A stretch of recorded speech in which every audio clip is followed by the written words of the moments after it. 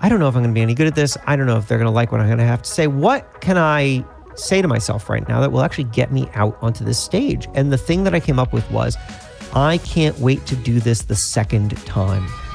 You're listening to an Apex Mindset episode of the RCN Podcast, where we learn from inspiring individuals who push the boundaries to reach extreme levels of success. Apex Mindset. Elevate your life. On this Apex Mindset episode of the RCN Podcast, the editor-in-chief of Entrepreneur magazine, Jason Feifer. I have really reoriented myself around doing things for the purpose of building, and that has changed everything. If you try something and you like it, or you try something and you hate it, either way, in the context of an experiment, it has been a success.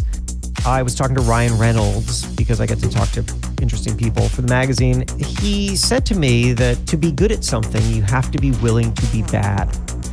So there's some new technology in the construction space. You're going to try it. It's going to be imperfect. The better question to ask is this new problem better than the old problem? When change happens, that's fine, because all we need to do is figure out another way to express the thing that's really deep inside of us. All right, today we are excited to welcome Jason Feifer with us on the podcast. Jason, thanks for joining us. Thanks for having me.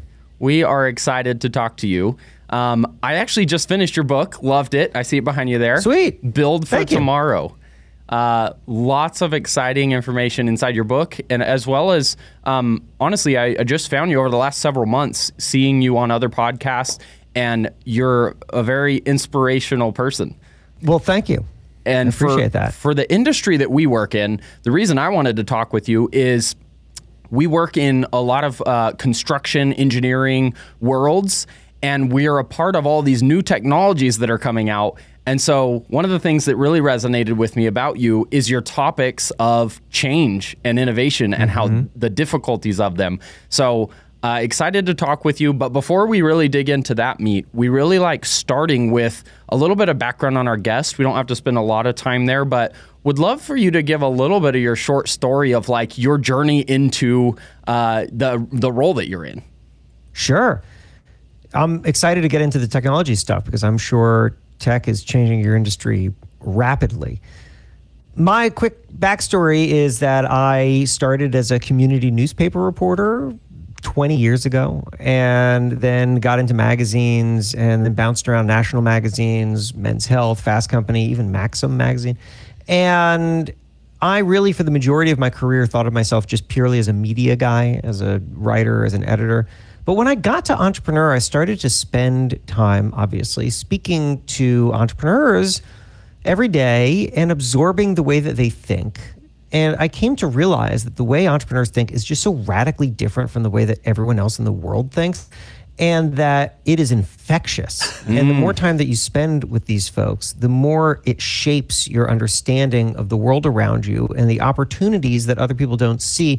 And you start to think of yourself differently. And that is exactly what happened to me. I now have in addition to running Entrepreneur Magazine, I have my own company.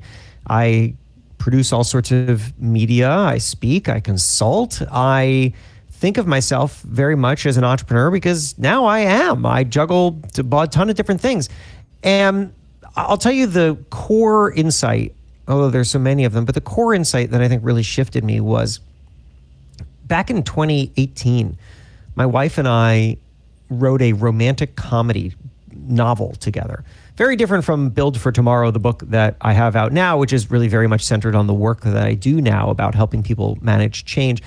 But back then, my wife and I wrote a romantic comedy. It was just, a fun project. We'd worked on it for a couple of years. It came out on a major publisher. And media friends of ours would all say the same thing whenever they heard that we had sold this book, which was, congratulations, it's so awesome. But entrepreneurs didn't say that. What entrepreneurs said was, oh, that's interesting. What are you going to do with it? Yeah. And I was trying to figure out why we were getting these two reactions. And then I realized the answer is because entrepreneurs, unlike everyone else, think vertically. That's the term I've come up with. They think vertically, which is to say that the only reason to do something is because it is the foundation upon which the next thing will be built. Whereas most people, myself included for most of my career, think horizontally, which is to say I'm going to do something and then I'm going to move along. I'm going to kind of start and do something else and I'm going to move along. And we don't build intentionally in the way that entrepreneurs do. So of course, to entrepreneurs, why would I write this book? Only for the purposes of clearly doing something else that's related to it. But that wasn't the case. I just did it. Yeah. And I have really reoriented myself around doing things for the purpose of building. And that has changed everything. Building for tomorrow. Yeah. There it is. No, that's a great share. I appreciate you sharing that. I have found that naturally to be the process in my mind as an entrepreneur, that back before starting my first company, when I was just in a job that I didn't love, I didn't realize you could do so much. It feels like before you start listening to other entrepreneurs or having these types of conversations, it feels like so many people are living in a blind of just, this is our job, this is our option, like we have to go get a 9-to-5, we have to do this thing, and you don't think about the capabilities. When I started following and listening to other people and reading other books, that's what opened my mind to see that idea of building something bigger. And, you know, the idea of starting a podcast for us, it wasn't ever like, let's just do a podcast. It was, we're wanting to create a podcast to educate. And then where is that going to lead? It always had to be those stepping stones. Absolutely love that share. That's exactly right. And that's the only, that's the way to build things. That's the way to think is, what is the function? What is the purpose? And how can the thing that I'm doing today set me up for tomorrow? Was there a specific interview that inspired you? Was there a specific person that you talked with that was like, that really shifted your perspective of how to look at life through that entrepreneur lens? Not any one particular one. It was really about absorbing what people were saying and the way that people were thinking. This is the thing that interests me the most, is not what any one person says, but rather trying to understand the logic inside of their brains. But certainly over the years, I have just accumulated all these fascinating things that people have told me that have made a difference and have helped reframe the way that I think about things. I'll just share one real quick, which will be appropriate for anybody who feels like they're facing some kind of new anything, which is that I was talking to Ryan Reynolds, because I get to talk to interesting people for the magazine. And Ryan Reynolds, of course, was an actor who then got into business in a very serious way, started an advertising agency called Maximum Effort, Mint Mobile, Aviation Gin. And he said to me that, you know, the transition was not easy. He didn't know how to do these things. But, he said, to be good at something, you have to be willing to be bad. And that line matters to me, because it is challenging what I think people generally think of when they think of starting something new. I think they often think that they're going to try something and it's not going to work out that well, and therefore that is the sign that they shouldn't do it. They look around, they see other people doing it better, they say, well, I guess this isn't for me. But what Ryan is saying is that that's not true, because everyone is bad at the start, and therefore the difference maker isn't whether or not you are good at something at the beginning. The difference maker is whether or not you are willing to be tolerating discomfort, whether you can tolerate being bad long enough to get to good. That makes all those hard things in the beginning feel a lot easier. Yeah. We were talking about this yesterday. It's like, you know, Thomas Edison, right? The you know, famous knowings of how many light bulb iterations it took to get to the light bulb, right? I was like, at what point would we have quit trying to make that light bulb? You know, round 300, 500. The people that... And there's that famous line, which I'm not sure he actually ever said, but it's been attributed to him related to that, which is, as somebody said, like, you know, have you wasted your time, before he actually figured it out? And he said, no, I figured out 10,000 ways it doesn't work. And that by itself is also really useful. Yeah. And failure and learnings is part of the process for anybody who wants to do something extraordinary. Then it's like, it's like Michael Jordan, right? The missing more shots than you make. But so many times people get to that wall of thinking that if it's not just the good stuff, then it's not worth doing. That's right. It's part of the process. Most of the things aren't going to work out. And so we need to have a tolerance for that. and understand that everything that we do actually does have a purpose. It's just not always the purpose of succeeding. I heard you say something in my research about experimentation. Can you kind of expand upon that? Because I think it kind of ties into this a little bit. Yeah, well, there's a lot to be said about experimentation, but the first thing that comes to mind when you prompt that is I had interviewed for my book, Build for Tomorrow, this brilliant woman named Katie Milkman, who is a professor at Wharton and wrote a book called How to Change. And she studies behavioral change. And I had asked her, what's the first thing that somebody should do if they want to make a change, but they don't exactly know what to do? And she said, the answer is not going to sound all that mind-blowing, but the answer is experiment. Because what we tend to do is think of every new thing that we're doing as some kind of permanent commitment, or at least long-term commitment. And people are afraid of that. You know, you're not going to long-term commit to something you've never tried before. That's scary. And so you're not going to do it at all. And instead, what we need to do is start to think of everything that we're doing as simply as an experiment. The stakes of an experiment are totally different. You're going to just try it. You're going to try it for 3 months and see what happens. Maybe set some kind of benchmarks. I'm going to do this and then I'm going to see, you know, and if you try something and you like it, or you try something and you hate it, either way, in the context of an experiment, it has been a success because now you have more information than you had before. And I find that to be just a really valuable way of thinking. I've applied it to myself many, many times where I am going to just try this out. Maybe it will work. Maybe it will not. The stakes are very low. Yeah. And could you talk about that in the very first time you started doing public speaking? Oh, yeah. Yeah, I guess I did see that as an experiment because I didn't know if I would be any good at it, but I was willing to give it a go. And the reason for that was because it had appealed to me, the idea of standing on a stage and talking to people. I was excited by that. I'd been on stages before, but, you know, always like in a panel situation where you're just like sitting with a bunch of people. It's very low stakes. You don't have to own the space in any way. But now you're keynoting. And so I had been invited to give this keynote, and it was in Scottsdale, Arizona. I don't know when, 2017. And I didn't know what I was doing at all. I'd never done anything like it. I'd never stood on a stage and just like talked. And yet I had flown out to this event, and I'm standing on the side of the stage. I put together a talk. I practiced it. I'm in my hotel room the night before, pacing back and forth, speaking to a wall. And then I'm standing on the side of the stage the next morning, and I'm being introduced by the guy, the MC, and I'm looking out at all these people in this hotel ballroom or whatever in Scottsdale, and I'm thinking to myself, I don't know if I'm going to be any good at this. I don't know if they're going to like what I'm going to have to say. What can I say to myself right now that will actually get me out onto this stage? And the thing that I came up with was, I can't wait to do this the second time.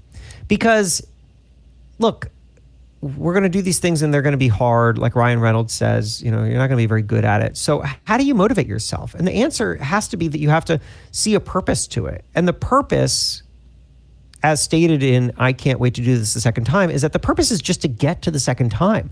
Like, imagine if this thing that you're doing that's really scary, the stakes of it are literally get through it to do it again. That's just the stakes. That's it. That's the only thing you have to do.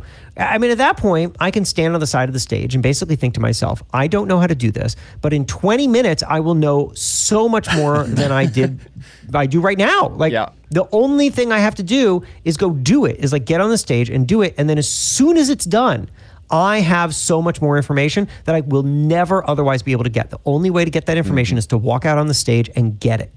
And that helps. That helps get out and do it. I can't wait to do this the second time. I still tell myself that in times where I'm doing something that feels uncomfortable, because I know that in the future it won't be. Mm-hmm. It's like training wheels. It's like at some point you have to take them off if you want to ride without them. And I think that step into the uncomfortable or the uncertainty is what so many people get stuck at. What do you think the biggest reason that people do stop and they don't push forward into something unknown? Well, I don't know that there's one reason. I think fear, I think discomfort, I think that they start to see the amount of work that it will take.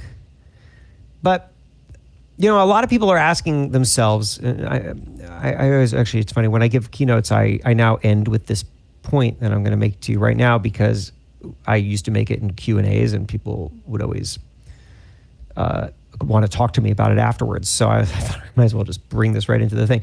And that is that I think that people often ask this question of everything that they do that's new, or everything that they see that's new. And that question is this perfect? And the problem with that question is that the answer is always the same. The answer is no, it's not perfect. It's never perfect. Anything that you do, it's not perfect. So like anything that you try that's new. So if there's some new technology in the construction space, you're going to try it. It's going to be imperfect. It just will. And so if we ask, is this perfect, as a means of evaluating something, well, then we have our answer. It's no. And then we're not going to try these new things, or we're going to be constantly discarding them because they're not reaching whatever our impossible standard is. So what's a better question to ask? The better question to ask is this new problem better than the old problem? Because when we ask that, is this new problem better than the old problem? First of all, we're just being realistic. We're making room for problems. Problems aren't invalidators. Also, we're able to track progress through problems. And so now I'm trying some new piece of technology, and yes, it's problematic, but is it a better problem than before? Is it more efficient? Is it safer? It doesn't mean that there aren't things to fix, but there are always going to be things to fix. Think of one thing in your life that is perfect. I can't think of a single thing. I have a very happy life, but perfect? No. Yeah. So how are we to expect that new things will be perfect? But I want to see if it's simply a better problem, because then I can focus on solving that one. Yeah, that's awesome. I really appreciate that share. What would you say along these lines? So we identify a technology. We identify that the technology is better than the old problem. And then we also, though, have people in the industry that are maybe of an older generation that are afraid of new technologies. They don't want to even adopt it, even if we showcase and show that it is better. How do you approach that conversation to the people that are like, we just want to stay in our way? What's your message there? I mean, look, a caveat to all of this is that not every new thing is amazing, and not every new thing should replace your old things. So, I mean, because that's certainly a criticism that I think is fair to levy against people who are just kind of disruption minded, where it's just like everything that we have can be disrupted.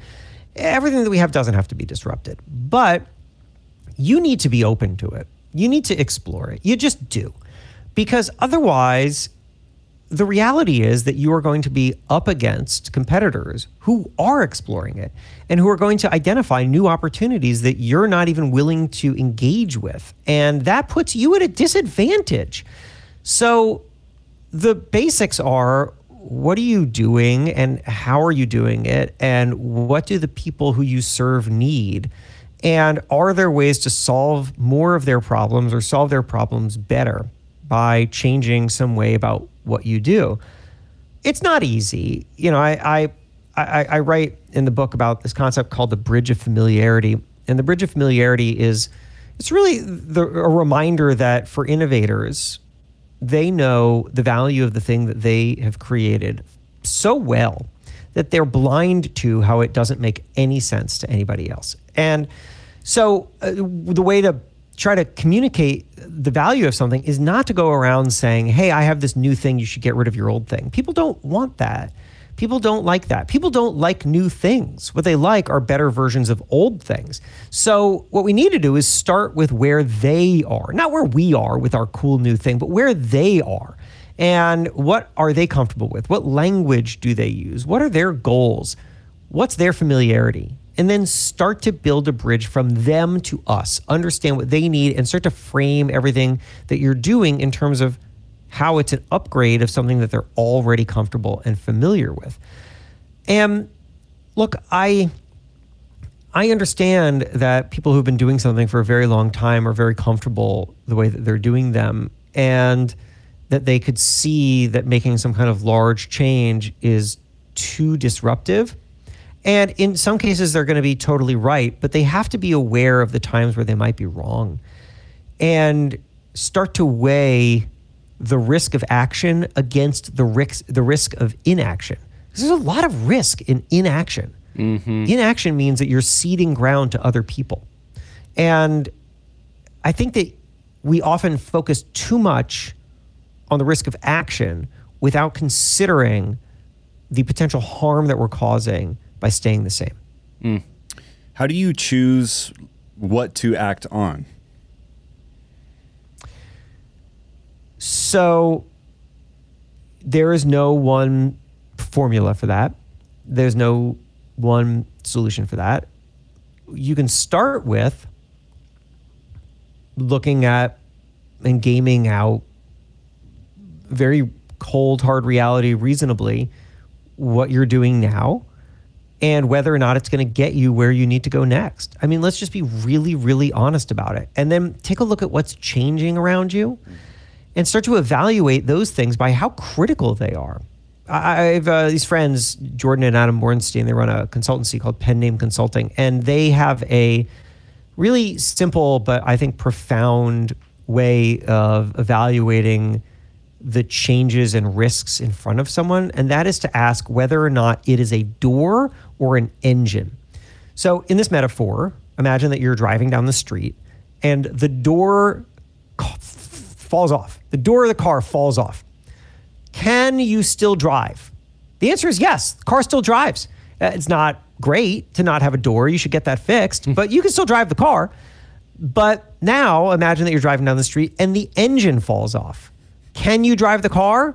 No. Now the car is gone. The car is dead. It's not going anywhere. So now let's take a look at the things that you're seeing change in your industry, specific changes, and ask, is it a door or is it an engine? Right? Is it a door that requires some kind of adjusting to, some kind of fixing, or is it an engine, which is a real catastrophic event that is headed your way? Because I mean, I remember I've talked to so many people. I remember this guy in advertising tech, blanking on his name right now. But he had built this company and he was doing $30 million in revenue a year.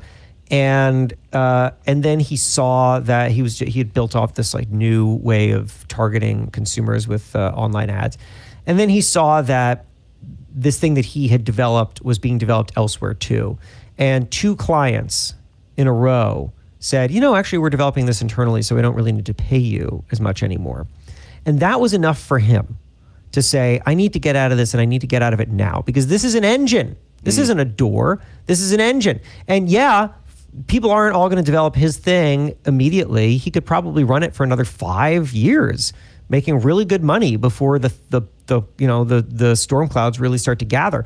But by that point, he's so dug in and he doesn't have any time to react that he's going to be dead.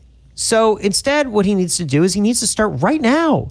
It's the second that he sees an engine, which is what he did. He had this thriving company. It was bringing a lot of money. He laid off the majority of the staff and he did a hard pivot into something else, which is what, he built the company that he has now, which is far more significant than the $30 million business that he had before. And I love those kinds of stories because they're hard. That's hard work. That's doing something when everyone thinks you're crazy. That's laying people off even though they didn't do anything wrong. That'll keep you up at night. But it's also what'll allow your business to survive. Yeah, absolutely. I know we have a few more minutes here. One thing I'd love for you to hit on a little bit is when you talk about kind of your identifying what you do or who you are. You talk about your voice and your messaging, if you know what I mean. I'd love for you to talk about that a little bit. Yeah, sure. So I have a whole exercise in the book about this, but I'll just kind of make it quick here, which is that I think that oftentimes the thing that makes us feel so disrupted is that we are tying our identities too closely to the product of our work, the roles that we occupy, the tasks that we do. And therefore, when any of that changes, and it doesn't feel like just a change to our work. It feels like a change to our identity. It feels like a loss of identity. And that's very scary. That's how we get to panic. And so what I realize is that what everyone needs is to identify this thing that I've come to call the thing that does not change in times of change. What's the thing about you that does not change in times of change?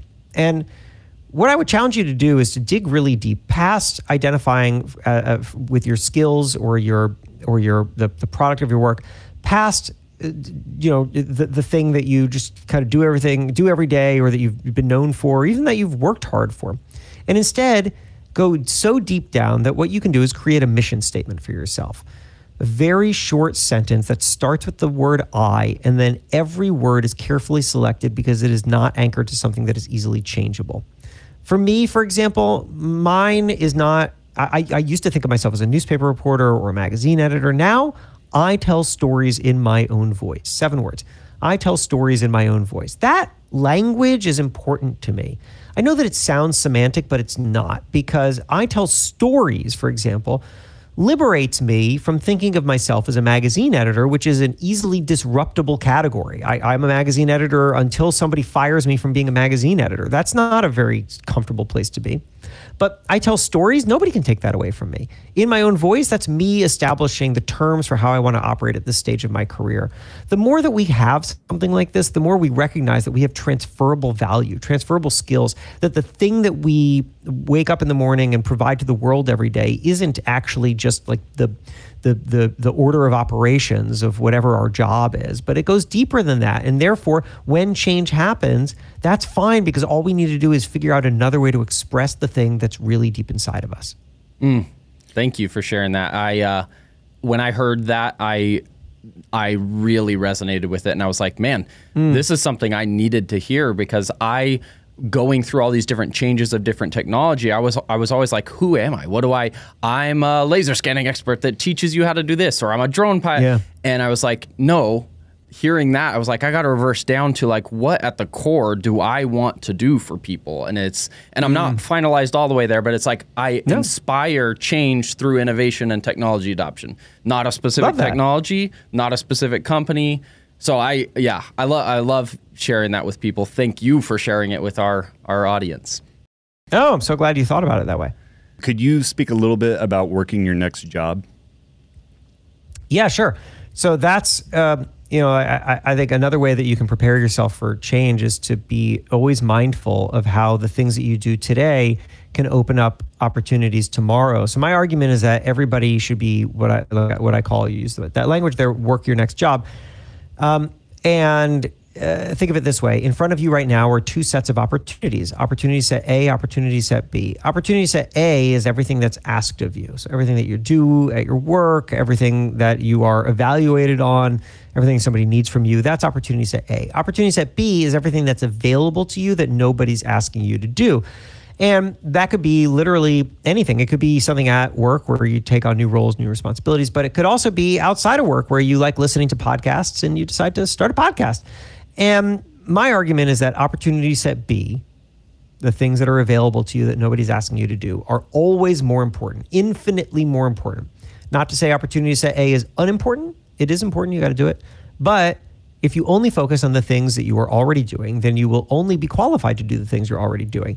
Whereas opportunity set B is where growth happens. That's where you create the next set of opportunities. That's where you develop skills that are going to open doors later. You don't need to know exactly how, but you better start right now thinking about what your opportunity set B is, and then start to pursue it. And maybe it's not. Maybe the first thing that you try isn't exactly going to be right. Maybe you don't know what it's going to be. That's fine. Just rewind this podcast 20-something minutes to where we were talking about experiments, because that's ultimately what you're going to start doing, is running little experiments and seeing what matters and what's valuable.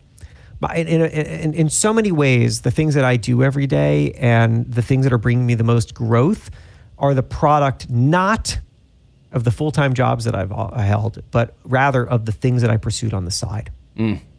Very powerful. Well, I know we're at time here. I want to end with just last question.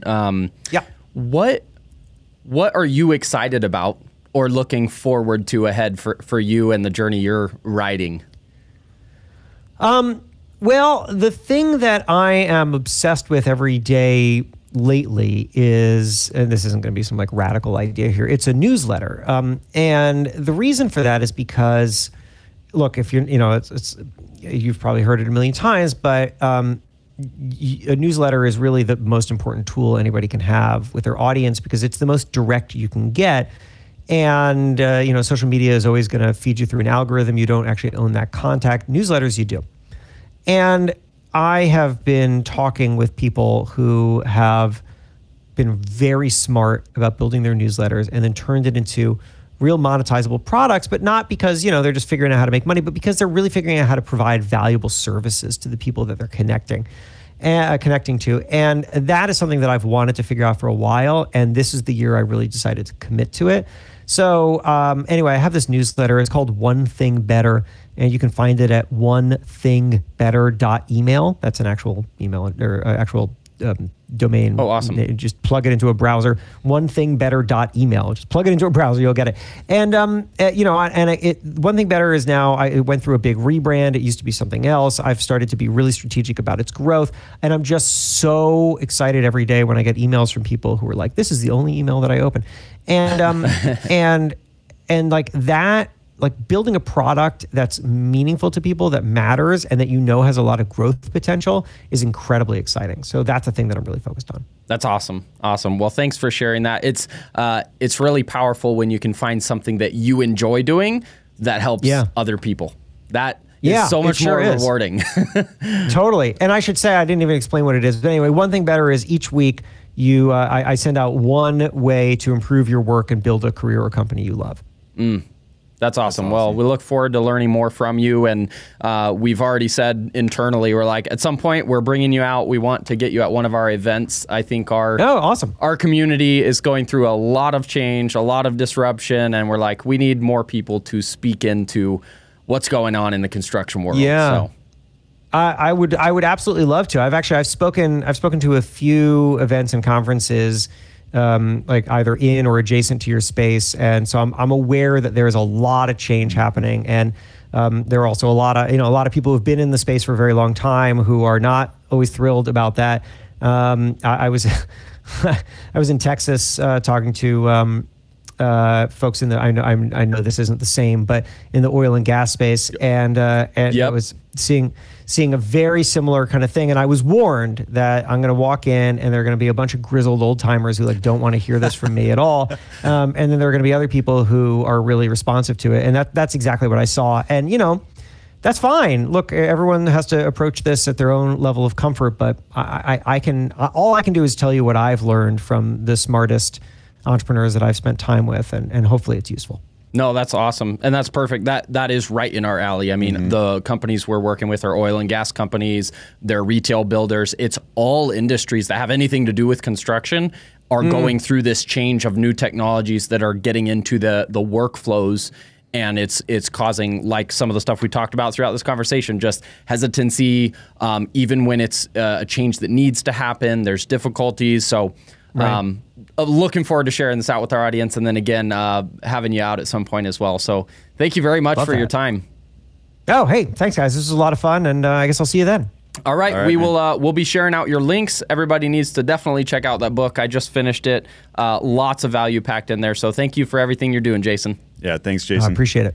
All right, talk soon.